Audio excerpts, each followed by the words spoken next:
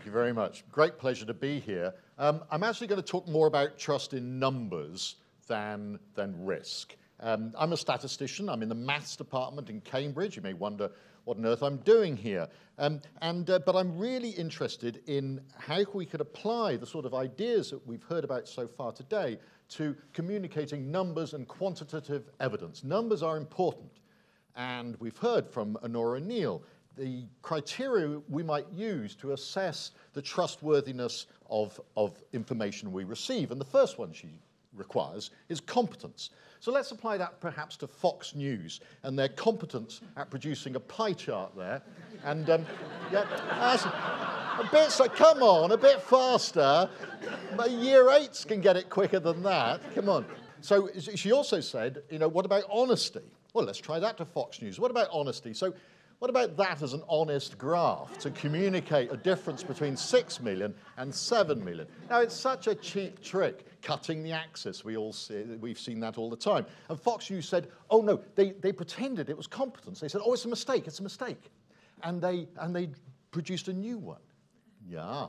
But now we come to the third aspect that Honora points out, which is reliability. And Fox News are enormously reliable. They always produce graphs like that. It's not a mistake. They do it deliberately. So they are reliable. You can reliably assure yourself that it's going to be manipulative. And what I'm going to move on to now is the fact that these general criteria that Honora pointed out are incredibly valuable. But numbers are also a bit special. They're a bit special because they are magnitudes. I love numbers, but you know, people think of numbers as if they're you know, a bit like teenage boys, as if they've got a tough and confident exterior. But actually, inside, numbers are soft, delicate, sensitive things. They're easily abused. We must look after them carefully. So I think number abuse actually should be a criminal offence in this country. And of course, there is a classic example, which I don't need to point out what people have done there. So this number does exist in the national accounts. It's been picked out, but it's been highly selected and presented in a certain way. And what I'm going to point out now is a particular aspect about trust in numbers, and the fact that numbers are magnitudes. They measure how big things are. But when they are communicated to make themselves look large or small, almost every time, whether you're Brexit or whether you're Remain. The number is communicated in such a way, it's framed, as all psychologists know, about the importance of framing to make it look large and small, to reinforce your argument. In other words, numbers are used to coerce and manipulate rather than inform, as just again, as Honora O'Neill pointed out in her talk earlier today. So what can we do about that? You know, it really upsets me. You know, what can we do about it? Why are numbers always, yes, a little challenge for you. You. Go into the depths of your soul and admit the last time you used a number in a meeting or an argument, was it to make it look big or small? Was it as a part of an argument to try to persuade someone of something? You brought out a number, a statistic, that clinched it. And I bet you've all done it. I know I have. So this happens all the time. What can we do about it? Well, we have got some examples of how we might go about improving that situation. And that is in the area of personal health care. Now, some of you may know about the Montgomery judgment.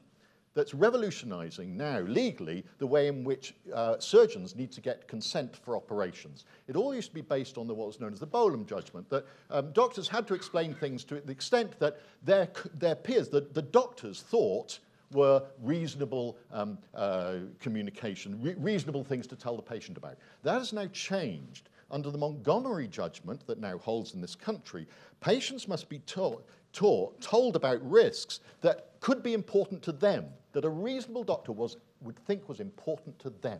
And so patients must understand the options according to their own values and feelings. Now, all this is doing is saying that doctors should do what good doctors have done all the time, which is to ask for a patient, what is important to you? What is important to you? Not just tell people facts, ask what is important to you to help people to balance those options. So what's supposed to happen now is that when you are presented with an options of a surgery, you will be presented with the options and the possible risks and benefits of each of those, presented in a balanced way to allow you to provide apply your own values and feelings to decide what you want. Can I ask you a little question? Now, okay, first of all, let's pretend you're going into if you're facing some surgery, would you like to have the options explained to you? Yes, okay. All right, now, and try to be, this is a bit simplified, but okay, so the doctor's done that, explained all the options. You've got two choices now, broadly speaking. You can say, thank you very much for telling me, what do you think I should do? Or you can say, thank you very much for telling me, now shut up, I'm going home to talk to my family about it. Who would tend to be in the first camp, wanting to get a strong steer as to what you might do? And who would tend to be in the second camp, saying, that's enough, thank you, I'm going to make, or not quite make up my own mind, I'm going to reflect on this with my family? Yeah, a minority. Notice that?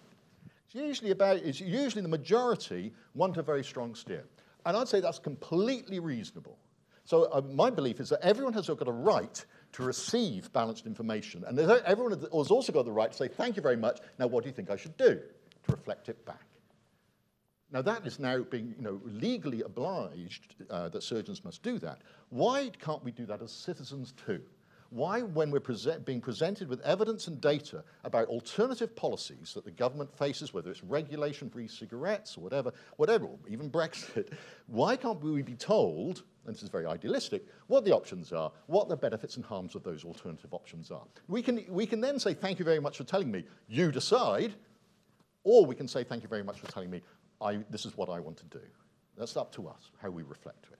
So I think this is a really powerful idea. It's this idea of no trust in expert and post-truth society, I just think is inappropriate.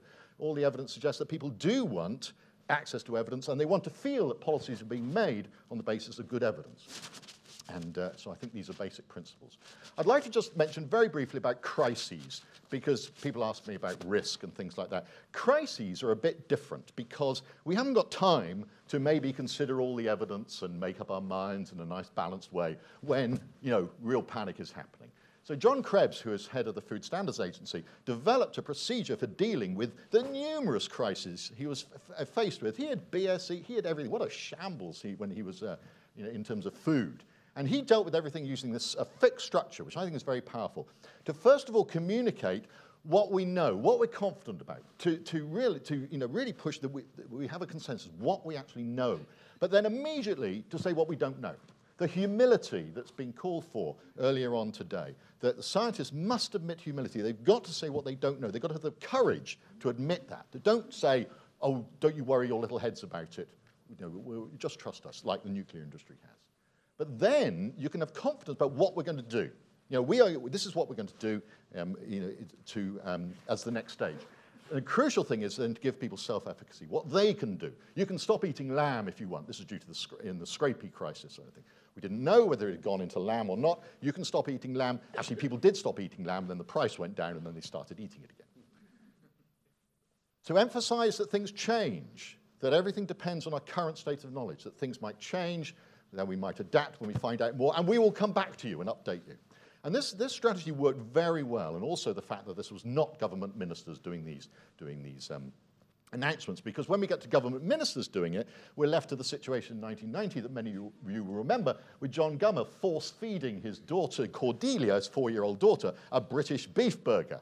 And there they are enjoying their beef burger. But unfortunately, of course, we realized this was perhaps not a great time, possibly to be eating British beef. And of course, the other thing on trust, and why we must be in constant scrutiny in order to assess trustworthiness, is really revealed by a close examination of this photograph, where forensic analysis reveals that that is not the bite mark of a 4-year-old girl. Thank you very much indeed.